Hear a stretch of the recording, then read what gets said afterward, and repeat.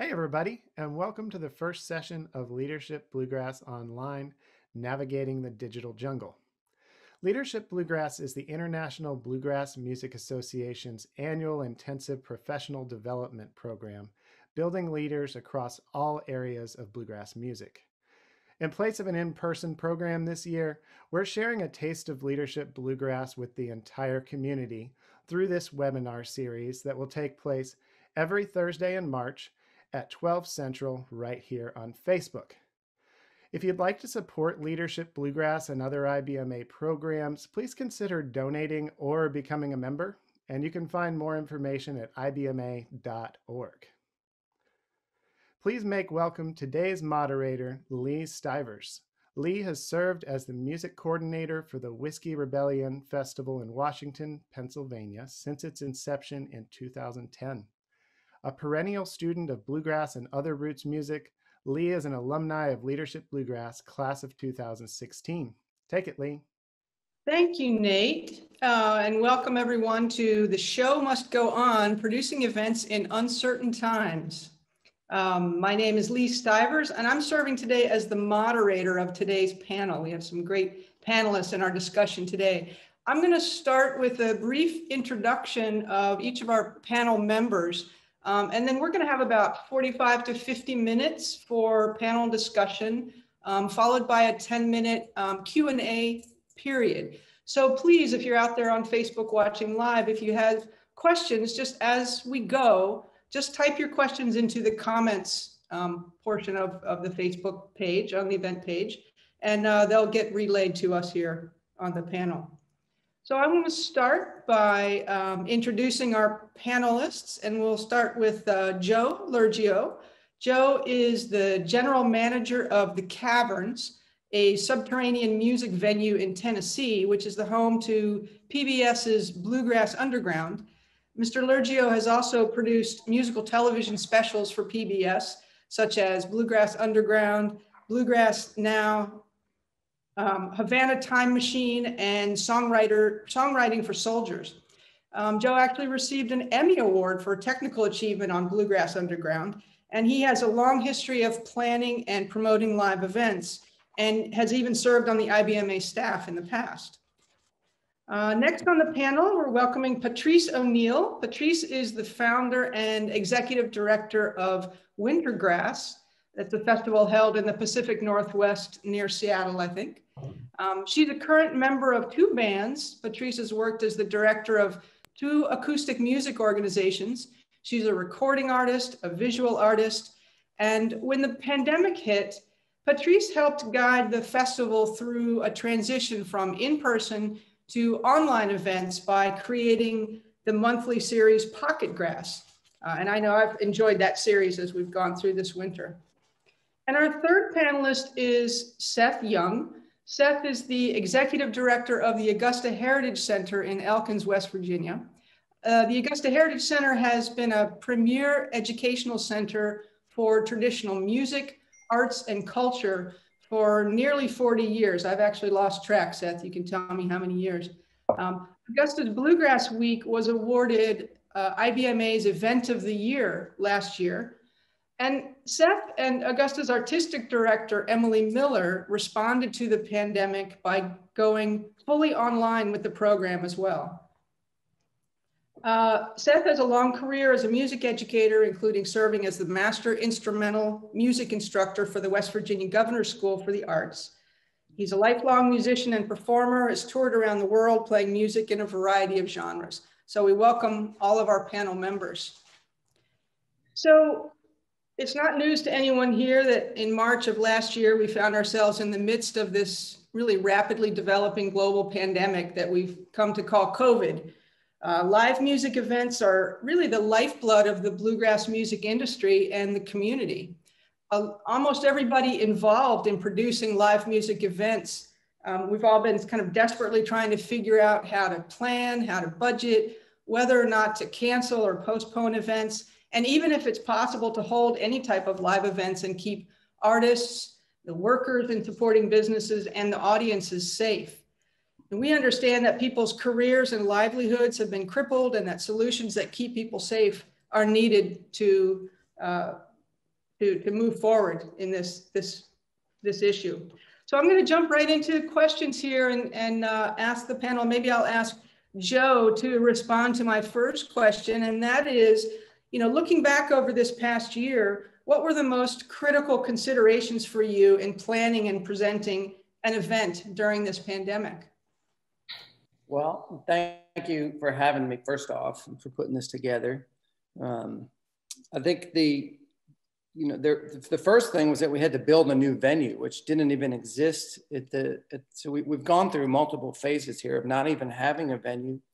And we like to say that necessity is really the mother of invention. And we've really been breathing that this year, because we wouldn't have survived this, just to be frank, if we didn't pivot and create a new venue and somehow figure out how to do this. But some of the key things that we've been walking this fine line on is communication, which every event that I've been involved in, I know every event, you always have to struggle to communicate to people about what is the event going to be like, where are you going to get water, how are you going to take showers. But now you're having to, it's an exponential amount of communication, because you're trying to communicate to the bands and their crew and their teams, trying to communicate to your own crew, and in some cases, I guess, volunteers and staff, about what you're doing to protect them and their families. And of course, you're trying to get, not only are you trying to educate the fans and patrons who bought tickets, but you also have to educate people prior to them buying tickets. So communication has been a huge part of what we're doing. And as much as we do communicate, the message doesn't always get across. Our key has been to use video. We've created a video of a successful event that we did. And that's been key to communicating to everybody, even our crew and their families, to the artist teams, to see what we're doing. And another thing, I guess, is that we're doing a pod-based model, which a lot of people have adopted, some sort of drive-in. It's similar to a drive-in where you come in and you're in an unknown space that other people are not in with you. And we do pods of 2, 4, or 6 people.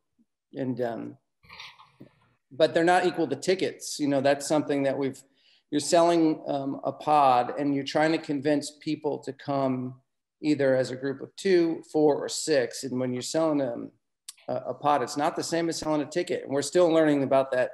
It's ongoing battle here. We're dealing with that right now. I think different audiences are buying pods in different ways. And maybe we'll get into that more later, but the Bluegrass audience doesn't seem to be as aggressive with buying pods with other people. I think jam bands seem to be buying, or more open to buying pods with other people. Nothing against jam band fans, just a fact that I think we're seeing. And also that assumptions are your enemy. And we always know that anytime you're doing anything, assumptions are your enemy. But this pandemic has unearthed assumptions that we never even, they were like the paradigm of how we do our business. And in some ways they've been even just to the details of catering and how you feed people is something that you can no longer just assume you're going to have a caterer show up and lay out food. But those are 3 things for me that have been major cornerstones as we move through this. Thank you, Joe. And I think we'll probably get into a little more detail on some of those as we go along. Patrice, how about from your perspective, what are maybe, if you were looking back at, if you were starting over again in February of 2020, what 3 things do you know now that you wish you'd known then? Well, we're in kind of an odd spot, kind of a lucky spot in a lot of ways, in that we were probably the last live music event that a lot of people around here went to, because our festival happened right as COVID was blooming, and the first recorded death of COVID happened about just a few miles from where our festival happens. So I think everybody feels like they dodged a bullet, and so we.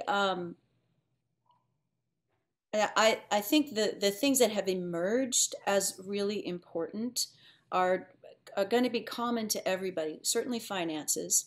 Our whole business model just got completely upended, and we we decided to cancel the 21 event really early, where people were like, "Are you out of your mind? What's the matter with you?" You know, it's like, no, not going to happen. But I think a, a a concern that's been consistent all year long, and as we look forward to 2022, is the culture, because we're pretty sure that when people come back to Wintergrass, it's going to be different. Just like it's going to be different to almost any event, there's going to be some difference, and it's not going to feel the same. And so we're very mindful of guarding that culture. In our case, it's just like, yeah, come on into this fancy hotel. It's yours. Put your feet on the furniture. No sweat. Gather as as much as you want. Go anywhere you want. Do whatever you want. And that's probably not going to be true even as late as February 2022. So we're mindful of that. And I think if there was one thing that we wanted to know about and be better at, had we known in February, it would be getting up to speed on video capacity and capabilities, and putting content out. That was a steep climb for us, and we're still climbing. you know. Thanks, Patrice. Seth, you want to take give us your thoughts on this question of, what do you wish you had known back then when you were making these decisions? Yeah, when we first started, we had a meeting over the phone. We were already on lockdown, and I had the feeling that what we were doing was like building a lifeboat while we were already struggling with swimming in the water, basically. It was very challenging in the early days.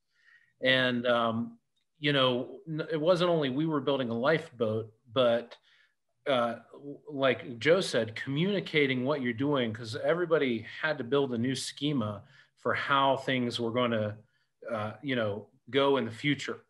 And so we built an online learning platform that hosts pre-recorded lessons where you could chat with the individual instructors.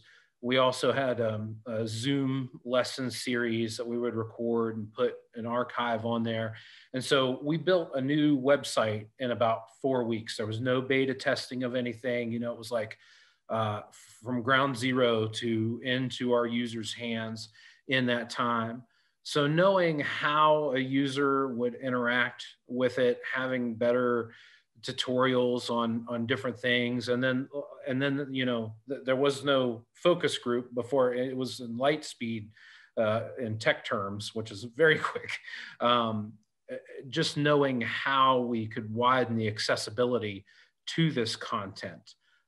We knew that we had to do something. We had to do it quickly. We were really worried about two things. Number one is we represent some underserved communities here at the Augusta Heritage Center, where we felt like if we took a year off or didn't help those communities stay connected and engaged, that something would happen to those communities that would disconnect them, and it would be harder to bring them back when we came back. Then the other thing was, both Emily, the artistic director, and myself, a great portion of our career before we came to the Augusta Heritage Center was as touring performers. So when we started talking to everybody that was just facing an unknown time of not working, basically, we both knew we didn't want to call them and say, hey, we're canceling until 2021. We'll hire you as feasible. We wanted to have an answer to the challenges that we faced. And so when we worked with all our granting agencies, the donors, everybody that makes Augusta go, just being able to make a call and say, hey, we're not going to be able to go live, but we are going to go online and we would like to hire your services. That meant something. And that was worth all of the hard work. So, we're still navigating as we speak. I don't know if we can talk about hindsight quite yet here, because I still feel like we're kind of in it. But, those first couple months were pretty rocky. There was about a 24-hour a day customer service factor to it, as everybody got used to the new technology and getting their feet under them for what was going to happen for the near future. Great.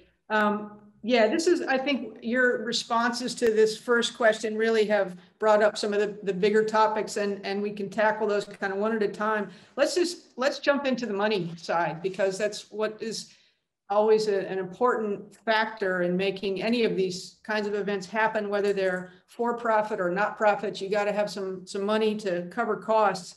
Let's talk about, maybe the financial impacts of whether you've got new stuff online or whether you're still doing things live. Were you able to, in this past year, how have you been able to recoup fees to the best that you could, covering expenses, whether it's online or in person? Patrice, do you want to tackle that one? Sure. Actually, I've been kind of blown away at how things have worked out. When we canceled 2021, we'd already sold a boatload of tickets, a lot, and that's our custom, and that generates income that we live on for the rest of the year until we start really selling tickets. So we refunded all of that fully right away, and that kind of drained our bank account. So we are a nonprofit. We have a board that's really smart, really good, and have a lot of foresight, and so we had amassed a good reserve fund. So we met, talked about how we were going to use the reserves, not just willy-nilly. They set an amount, like, okay, this amount will get us through this year, and we're going to hang on to this amount so that when we do come back, we have enough seed money to get going.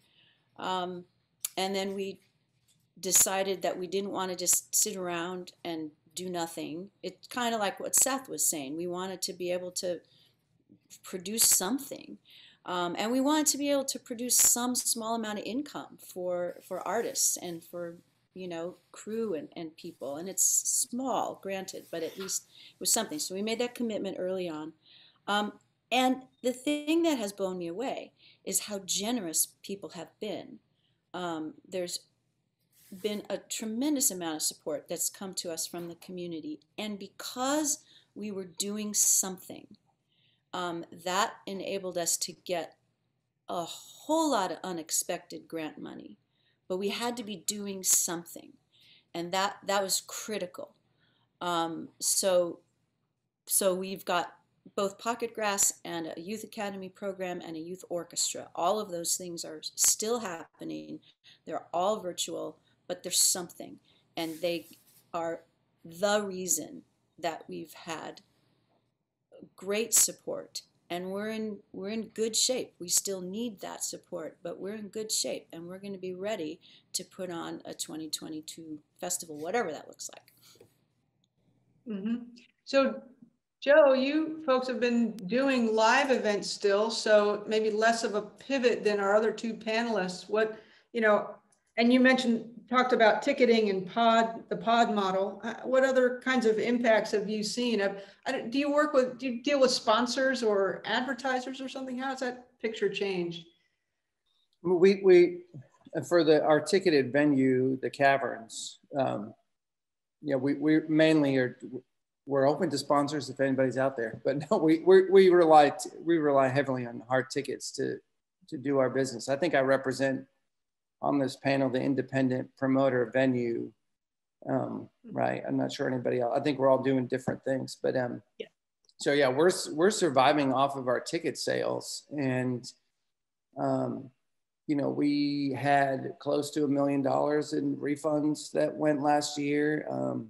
I'm being completely transparent. It was an amazingly rough experience, and I'm glad that I'm still here to talk about it. Meaning, like, both. I didn't get COVID, but getting through the pandemic, but also that the business has survived the pandemic, because we're still not out of it yet, and we're not even close to it. And the Save Our Stages Act, which is now called SVOG, is something that we actually have as a budget line item. So we don't know how much we're going to get, but we look at it and we need it to move forward. Now, we have created a path for survival that, you know, but it means a lot of sacrifice, and it's really difficult because we basically had just to give a short little history, we created a new venue for Bluegrass Underground,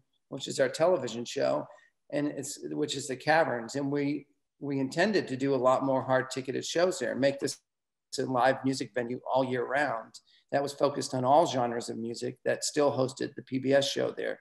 And we only did that 3 years ago. We opened up in 2018 with Sam Bush and Billy Strings on our opening weekend for our first PBS taping. Janet Riley was there, and it was, so we literally dug a hole in the ground that was also a money hole in the ground. Cost a lot of money to dig that hole, and you know, we weren't out of that hole when the pandemic hit, but we were actually in 2020 looking to finally get our head above water. So when this happened, it hit us really hard. And yeah, so I'm being positive in that we created this venue above ground. We took this field that we have, and we took, you know, we worked with some local contractors, and we took trees down, and we created this beautiful amphitheater that we didn't even know was there. It was just this green field. And then, you know, we parked cars on it, and our crew used to hang out up there after shows. And now it's become, it's a 1,000 capacity venue in COVID, which is allowing us to keep our lights on and pay our, you know, be able to keep our crew on and keep our staff on. But that venue now is going to exist beyond COVID. And it's one of many smaller, it's the biggest, but there's lots of other things that are going to be positives for us that come out of it. But one is now we have an outdoor venue that I think will eventually seat 35 to 5,000 cap without COVID restrictions. Mm-hmm. So Joe, with the reliance on ticketing, did you encounter specific challenges with the ticketing agency? I mean, you don't necessarily have control over that, or do you see that as a challenge in the future? Yeah, I mean, we like I said in the beginning, there's these assumptions that we were working under and paradigms that we were working under that really got the rug got pulled out from under us. And the biggest was, you know, when the pandemic hit, we started getting all these refund requests from people who, once we started rescheduling shows to 2021 or even later, just in the beginning, it was just rescheduling to later in 2020. People didn't, you know, they didn't want their money held up anymore. And what the ticketing companies started to do, though, which we didn't know in the beginning, we didn't have the foresight to see it coming, was that they started to get nervous about that money because they were actually the ones who were on the hook for it, because they were in the situation that we happened to be in, they were the ticket processor, the credit card processor. And it's really complicated, but the moral of the story is they, you know, a lot of venues are used to getting advanced ticket money. So when you make a ticket sale and that point of sale goes through, just like if you go to the supermarket and you buy a gallon of milk, that money goes to the store, you know. But the difference in the ticketing world is that the product hasn't been delivered yet. You get your tickets, but you don't get the delivered concert experience until a later date, right? So you've gone through the checkout line and you walk out without the product. You're basically saying to the point of sale, saying, I trust that you're going to be there to provide this concert at a later date. And that's where the ticketing companies kind of popped their heads up about 2-3 months after this and said, hey, we're no longer going to give you any of this money that comes in. So the little bit of money that we had trickling in through people who were still buying tickets, or even if a band came to us and said, hey, we want to do a concert with you, we want to do a live stream or do something that would require them to, you know, swipe a credit card at a ticketing company, the ticketing company was refusing to give us any revenue anymore. So they basically held all this money. And it's not that, it's just that was something we had lived, we just assumed was the way that we did business. And it was a double whammy, because one, you have all these requests coming in for refunds. And then at the same time, your little bit of revenue that was coming in gets all of a sudden shut off. And you didn't even think that was an option for them to shut that off, because you had assumed that that's just the paradigm that you did business in for so long. But those contracts can be very lengthy, and they will embed things in there to, you know, protect themselves. And that's, I guess, what a contract is for. But. Yeah. Thank you. So Seth, what, you know, talk to us a little bit about how the financial picture kind of changed with Augusta, going from the traditional program to an online. You had a pretty bold approach to pricing, I remember. Yeah. So before the pandemic hit, our revenue streams were you paid tuition to be here. You could pay for room and board or meals. So there's room sales, meal sales, tuition sales. Then there were our granting agencies, the National Endowment for the Arts, West Virginia Department of Arts, Culture, and History, West Virginia Humanities Council, and then donations. So that in a typical year before pre-pandemic, those would have been all of our revenue streams.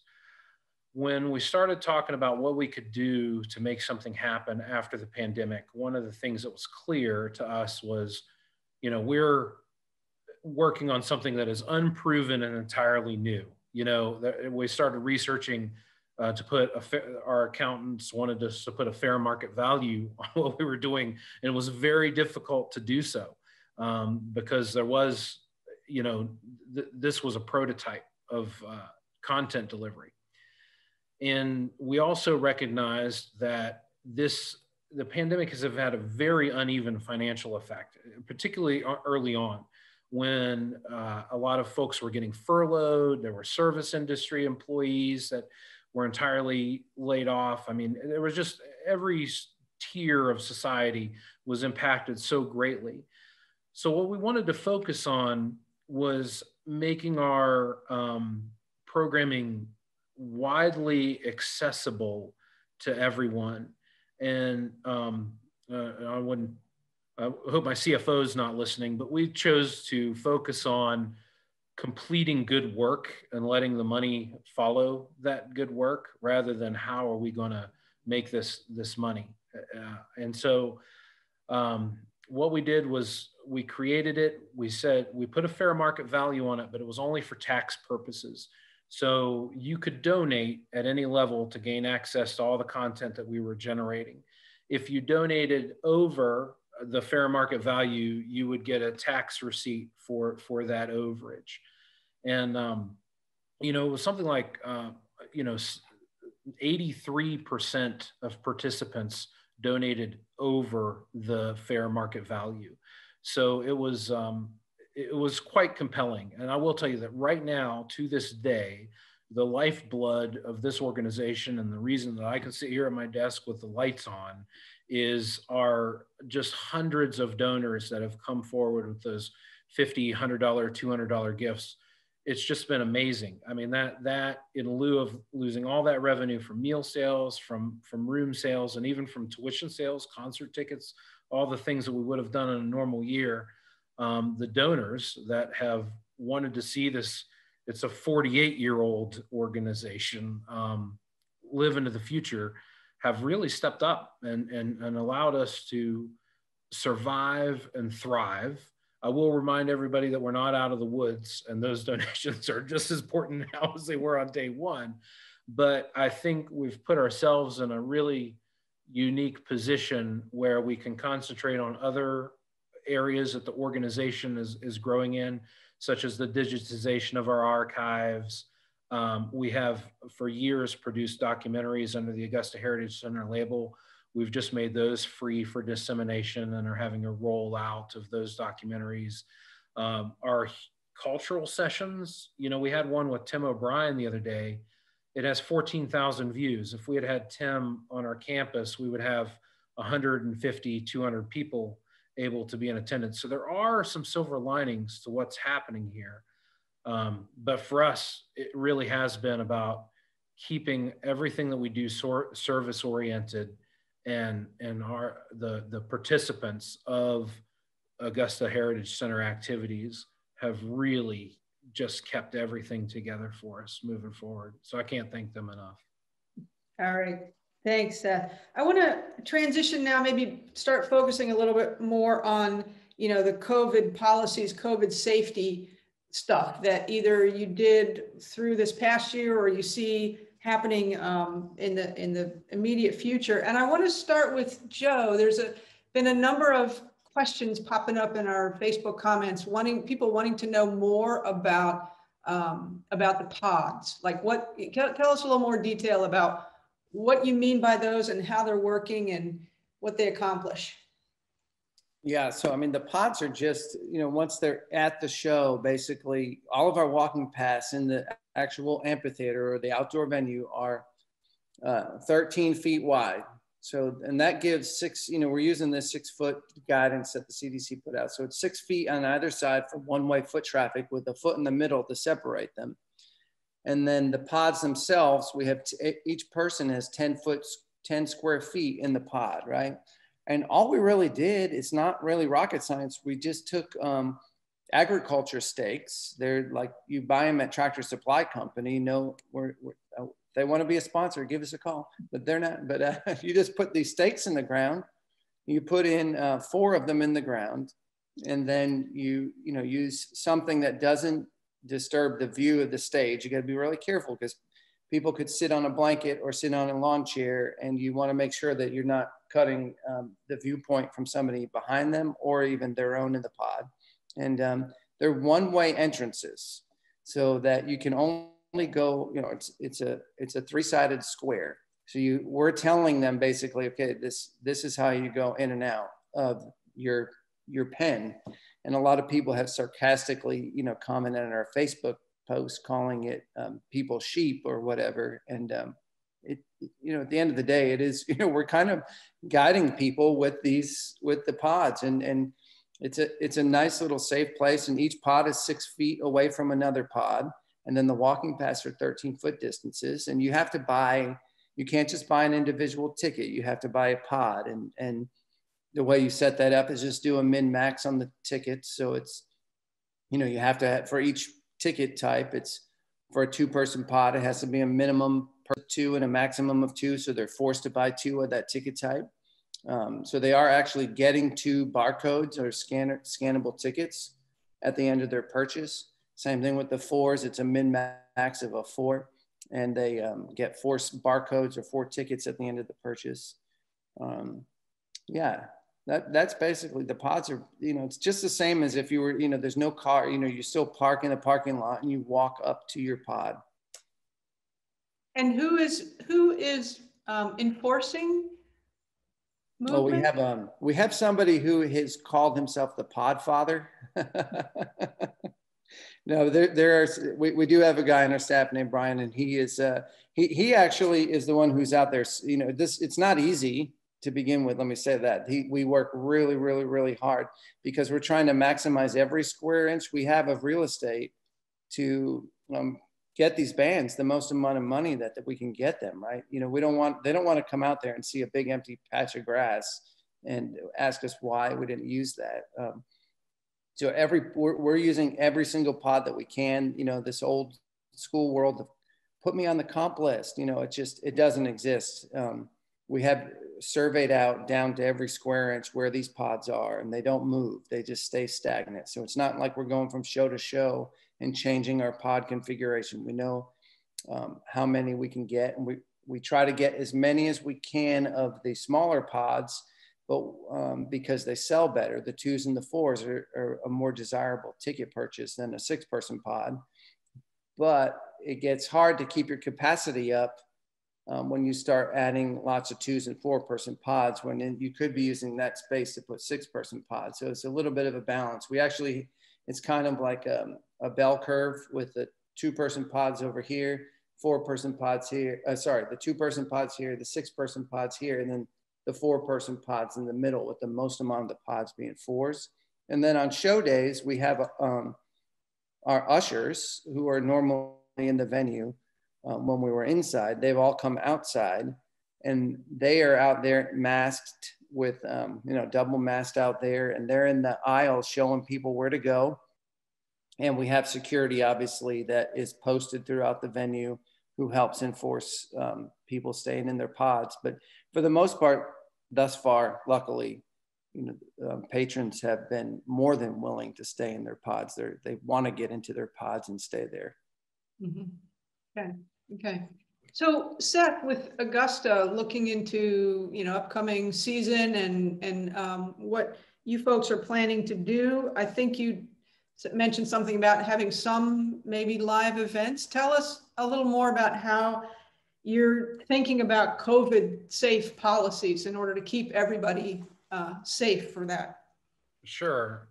We're having what we'll refer to as a gradual reentry into live events in lieu of, going from 0 to 100, from quarantining into classic week-long immersive educational and concert experiences.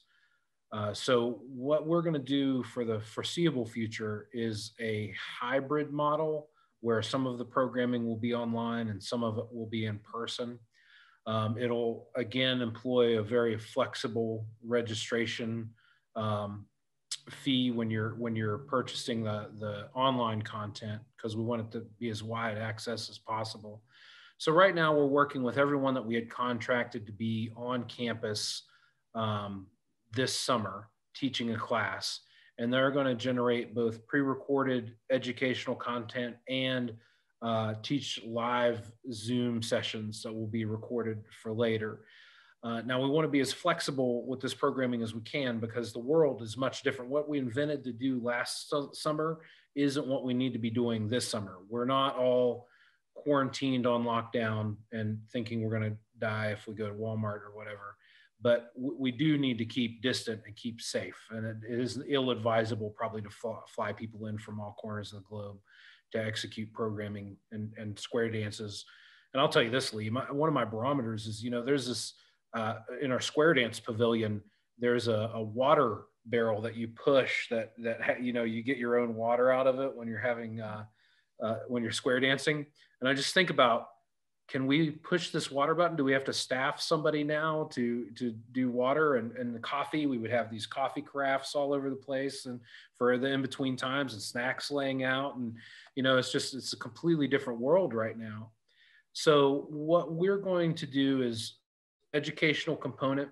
We're going to move online, and we're going to begin with outdoor concerts, day events, outdoor workshops, much like what Joe says.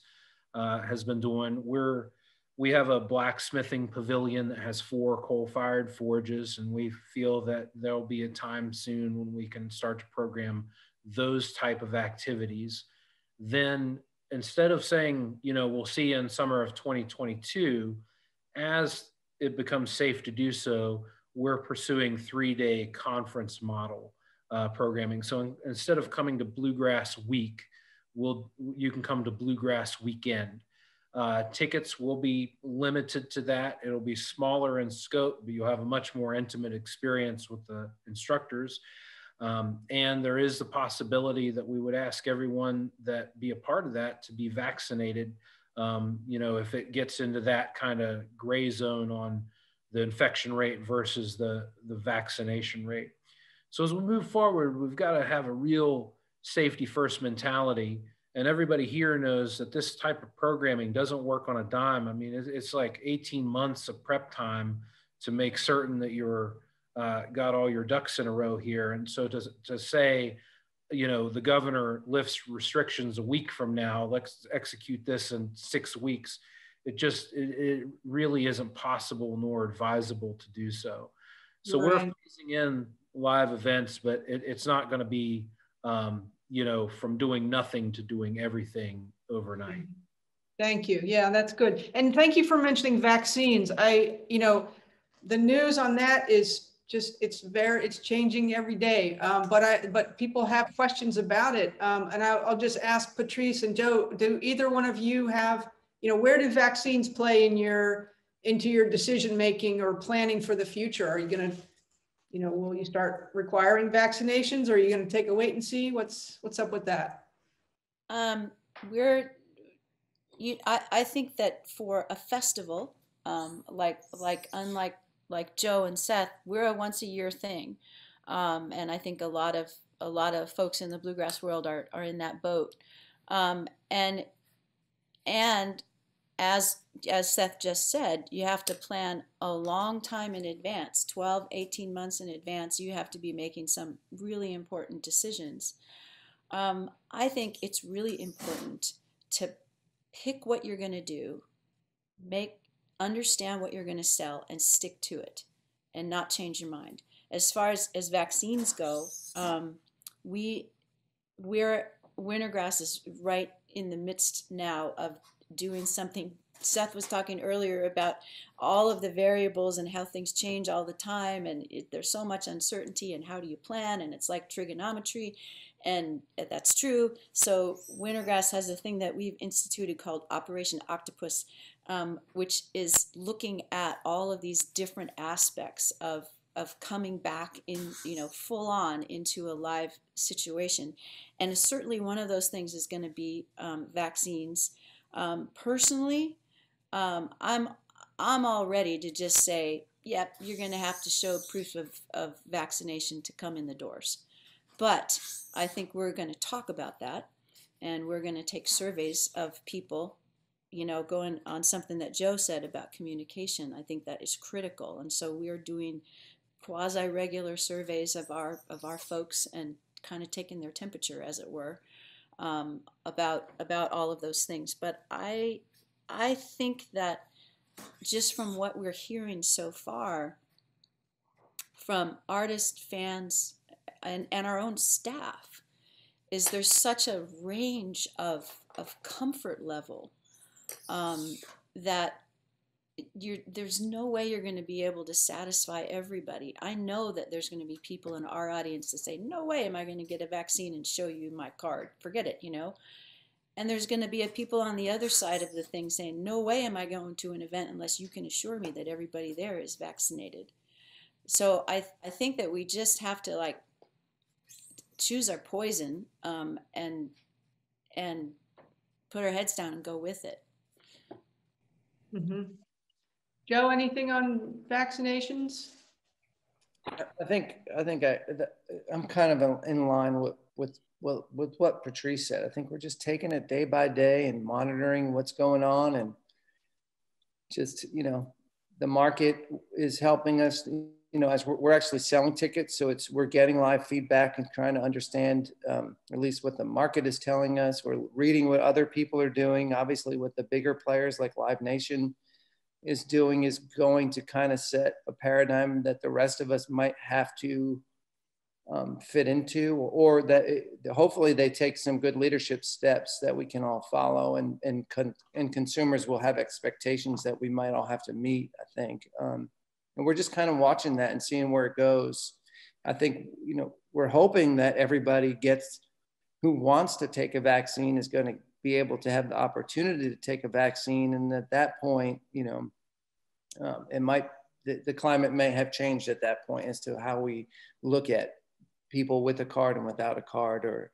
But again, I thought last March we were rescheduling shows 3 months out. So, this thing is a beast that we just can't see that far ahead on, So before we go into the Q&A period, and we've got some really good questions coming in, and I hope that people will keep typing in their questions onto the Facebook comments.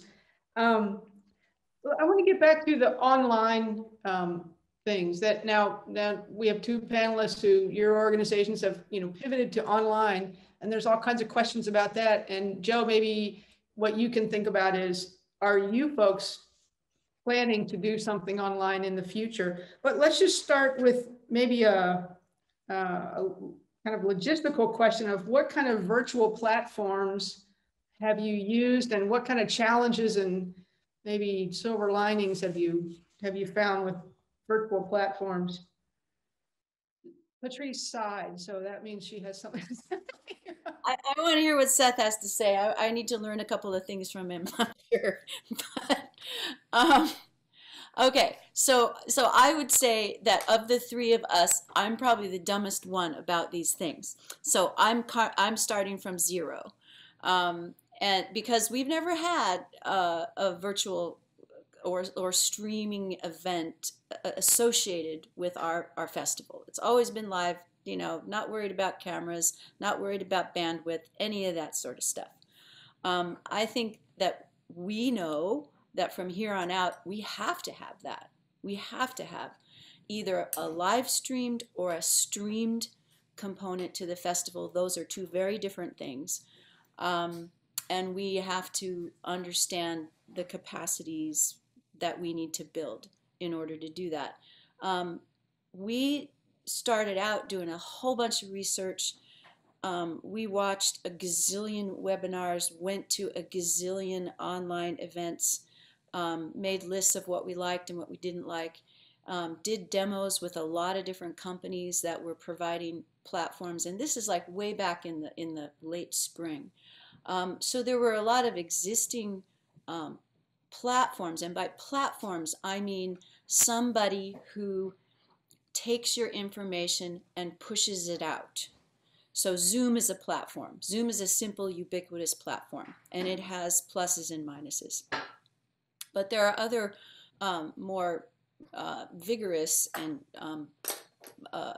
beefy programs that have existed for a while in the business world that are geared for conferences. IBMA used one of those platforms earlier to do the World of Bluegrass. So where we are right now is not where we're going to be by the time we get around to our live event again. But right now, we opted to do, after looking at all these fancy things, we opted to do the lowest common denominator, simplest things that we could possibly do.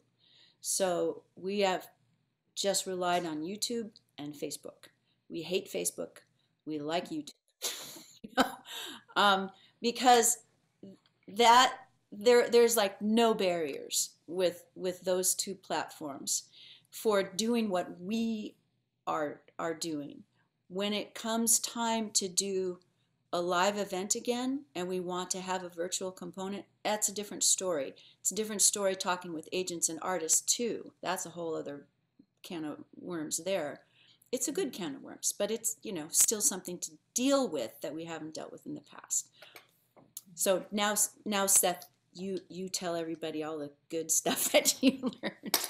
Yeah, and so I'm going to throw another question at you related, and that is, you know, what's your opinion about market saturation? I mean, there's an awful lot of stuff online now. There's a ton. I mean, one of the things that we learned super early on, yeah, I mean, everybody was just flying by the seat of their pants last summer for sure, and everybody was just making it up as you go. But we made a decision really early on that we were not going to produce anything that was lengthy, because people are oversaturated. They're done. You know, you spend so much time looking at your screen these days, and there's thousands and thousands of things that you could see on any given day. So the stuff that we've produced so far has been under an hour. And boy, when you start approaching an hour, people get itchy and walk away. For a festival, I think that would definitely be something that we factor in. I don't think we'd be interested in just turning the cameras on and doing a live stream. It's too long. So maybe that means we pick and choose some stuff, which means editing, which means time and expense, and a different kind of pushing things out. So it's a complicated little beast. Seth, you've talked about what Augusta's done online and what they're planning to do. You know, thoughts on platforms and maybe any things that you see different in the future, and what your thoughts are on the market saturation. Sure.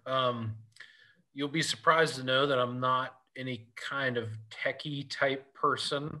You know, even in my recording career, I would just watch Pro Tools on the screen like it was some, you know, fancy colors going by, and I would just play when they told me and not when it was not time to play. So, you know, what I knew is, like, you know, you have a vision in your mind. Is it possible to bring it to life? So I'm not exactly certain about some of the aspects even of this website, but I'll speak to them to my best of my ability.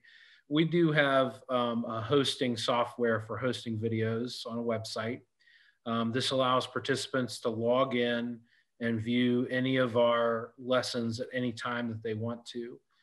We also have a comment feature that sends an email to that instructor, letting them know that somebody commented on their video. And that is a good way to have like back and forth questions, also not beholden to real time, because as we move forward, we want to make everybody's experience as flexible as possible. So that's one component to our online programming is a pre-recorded content that that you can chat back and forth with. The other large component does take place on Zoom. We view that as a real important real-time interaction with some instructors. And there have actually been a lot of benefits to Zoom that I see sticking around.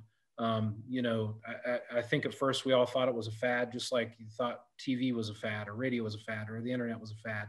I think that this type of thing that we're doing here, regardless of platform, will continue on into the future, simply because even in non-pandemic times, this meeting right here probably would not have been feasible in person, to get all of us together, to get everybody all over the country watching. It's a great tool to utilize. So we do use Zoom. It does have its limitations. You can't, we call them music making events. They're as close to jams as we can get, where we'll have a master artist, they're unmuted, they're playing repertoire, and then, people from all over the world can be playing along with them in their own home. And it's kind of amazing how your brain puts the sound together. Because some of those times when I'm looking at these thumbnail screens of people from all over the world playing these various instruments, I can hear in my head what the song sounds like with all those instruments playing. The other added benefit to that is you get to play whatever you want without anybody hearing you. So it's a great time to practice some stuff that you're totally unsure about performing in a live jam session. So I've been making great use of that feature. And then we have had our Zoom sessions, the ones that are, particularly the ones that are sponsored by the West Virginia Humanities Council, are free and open to the public. So we stream those over to our Facebook page. Then much like what the IBMA is doing right now, we'll watch the comments in the chat on Zoom and both over in Facebook, and we'll ask, the presenter questions that come in real time. And then YouTube premieres have been another thing that is so surprisingly social. So we've had a series of documentaries that we'll set up a premiere for. We'll let every one of our participants know via email that we're premiering something, and here's the link. And then when you show up and you're commenting and using that chat function, it really does feel like you're in a room with a bunch of friends watching something and talking to them in real time. And we've premiered concerts like that as well. And those have had this strange impact where you feel like you're having a private house concert with your favorite audience, but at the same time, you're with all of your best friends. And it's a very, it's a kind of a unique feeling. Yeah, and I can say I've participated in a number of those this winter, and they've been really, really fantastic. Not quite the same as playing together, but we're going to a concert, but it's been pretty nice. So I want to go through some of the questions that have come in, and one of them, Joe, was one I alluded to before. Was are you considering doing some kind of online presence, or having heard all of this, are you going to run away screaming from online? You mean at the Caverns? Yeah, at the Caverns. I mean, we've now, I would actually build on what everybody else just said and say that and now that we're actually working with artists actively on a regular basis again, because the prep, we're in full gear here, because we have shows, we have 1,000 Cap shows starting next weekend. That the artists are turned on to video a lot more than they were before, and see it as a new revenue stream that isn't foreign to them. And as a promoter, we really dug deep into, hey, we put our blinders on and knew that we had to sell tickets to get out of this situation. We weren't, for us, we had some people coming to us trying to do some streaming stuff, and it wasn't what we saw as the thing we needed to do to keep ourselves in business, because we needed to do what we know how to do, and that's move tickets and put on shows and promote concerts. And But now what I'm finding is that all these bands who for the last year had to get resourceful, they teamed up with technical people, and they're all coming to us and saying, hey, we want to bring, or a lot of them are coming to us saying, we want to bring streaming to you. We're basically touring with, or not touring, but they're doing their one-off shows with a streaming package as they want to do as a part of the deal, which is great, because for us, if it's a sold out show, it's just more revenue that to help them out, and they give us a little cut of it, and we don't really have to do anything. Actually, one of the companies that's come up is this company called mandolin.com, which I got to figure out why he's or she is calling it mandolin.com. And I can't believe nobody in the bluegrass community owns mandolin.com, but this streaming platform does. Can I just say a couple quick things, because I think there are some really positive things that we've walked away from out of this. We did a 4-night run with Jason Isbell in September in these pods. We did 4 nights at 1,000. It was 680 cap. There are some real positives that we walked away with that we're going to hopefully continue to move forward with into the non-COVID world. But people were not up in other people's faces. There wasn't like situations where you felt like the people were shoulder to shoulder, and this uncomfortable thing where people are putting elbows into other people. We were forced to have to space people apart, and it gave people a better concert experience from the patron side. We're using an app for all of our concessions and merchandise, and there's no merch stands or concession stands. Everybody downloads the app before they get there. Again, we had to communicate that to them, but it's a VIP experience. Your merchandise and all of your drinks and all of your food are delivered right to your pod, so you don't have to go anywhere. And we're really hoping to figure out a way to bring that into the non-COVID world with us, because it's a great experience for fans. And they can pre-order merchandise and concessions, and you can kind of get a sense as to how much demand there is for food and drinks, and not over order on certain things. And if you want to do a show poster that's commemorative and you want to sell, 200 of them, you can have it as a pre-order on the app for that specific event. And you can know, oh, okay, we're probably only going to sell 150. Let's only print whatever you want to print, versus doing an overprint of like 300 posters and sitting on them, and everyone's unhappy with that. We did staggered arrival times, and we're doing staggered arrival times, so not the whole crowd doesn't arrive at one time. No traffic anymore. There's no traffic. People can just drive in, and they're coming in small groups of, there's probably about 50 to 60 cars in each one of these staggered arrival times is what we're calling it. They're not waiting in giant lines. The parking lot is not a mess. There's some other positives that are coming out of it, but that's just a few of them that I could think of. We're going to get upgrades to our bathroom facilities, which means contactless, and we're hoping to get a grant through the state for this, but everything's contactless. You don't want to be touching the toilet seats to flush, no flushing. The handles will all have like a foot thing on them, so you can use your foot to open and shut the doors. The sinks all be upgraded to have, you just put your hand in front of it and the water comes out, so we don't have to have contact. Bathrooms are critical. Yeah, bathrooms are critical. Your comments here really are just more evidence that I think we can all agree that nothing is ever going to be exactly the same as it was. We're not really going back. We're going to have some of the things that we had in the past, many of them, but things will change and have already changed. We have just about run out of time. I think I got most of the questions, but not all. And I think I'm going to turn it back over to Nate, who will introduce us to our Bluegrass. Thanks again to all the panel members. This has been really an interesting discussion. Thank you. All right. Well, that was really awesome. Thank you to Lee, Seth, Joe, and Patrice for joining us today. And thanks to Janet Brightly from the Leadership Bluegrass Planning Committee, and Lori Greenberg. Oh, my video wasn't on. And Lori Greenberg, the chair of the Alumni Committee. They put this session together. They did an awesome job. Leadership Bluegrass Online will continue next week. We're going to have a discussion about the Music Modernization Act and a performance by the Often Heard from the UK.